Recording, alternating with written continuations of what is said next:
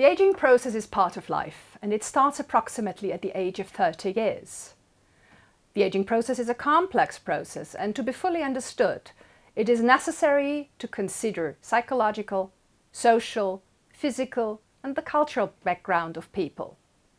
Consequently, developing interventions for an active and healthy aging process necessitates the multidimensional, holistic, cell-to-society approach for future actions across Europe. In general, the aging process does not lead to an overall decreased functioning.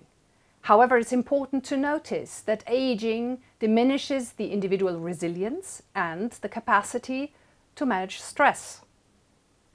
Various body systems lose their functional capacity on cellular, on a tissue and organism level at different rates. This affects their capability to regulate hemostasis in the human body. Following clinical signs and changes in functional capacity need closer consideration when dealing with older people in daily clinical practice. Low-grade chronic inflammation, as measured in serum, fluctuation in blood pressure, glycemic control, platelet activation, poor energy metabolism, obesity, cardio and cerebrovascular lesions, decline of respiratory, musculoskeletal, cognitive and psychological function.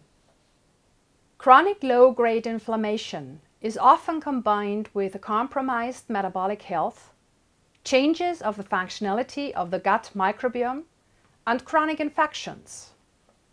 It has also been demonstrated as risk factor for chronic kidney disease, diabetes, cancer, dementia, depression, osteoporosis, and sarcopenia. Biologists studying the aging process on a cellular level and in animal models have made some hallmark observations associated with the aging phenotype in humans. The most relevant hallmark processes related on a cellular level are as follows: cellular senescence, changes in serum factors, stem cell exhaustion, proteostasis, clearing of damaged proteins, nutrient sensing, meaning cellular response to nutrient, and mitochondrial dysfunction for energy hemostasis in general. These causalities of the physiology of aging have especially been studied in animal models.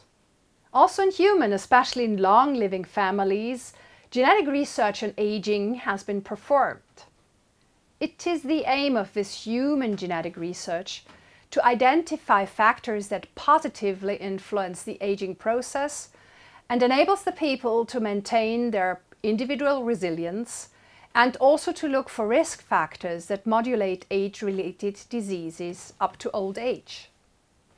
Genetic studies in humans have already identified genes that may be related to age-related diseases, such as dementia, cardiovascular disease, diabetes and others.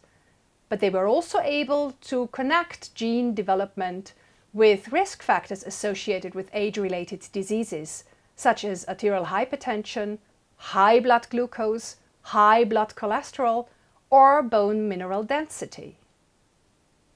Two lines of research approach strongly suggest that the compression of the time of disease and the severity of disease during aging is physiologically feasible.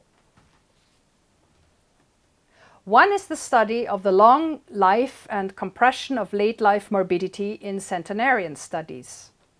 The other one is using the aging process across yeast, nematode worms, fruit flies, and up to mice to test aging hypotheses. Both strands of research deliver results that are remarkably malleable and demonstrate similar aging mechanisms. As could be shown in those different research approaches, genetic, environmental and pharmacological approaches are able to extend life and to compress the length and severity of diseases associated with the aging process.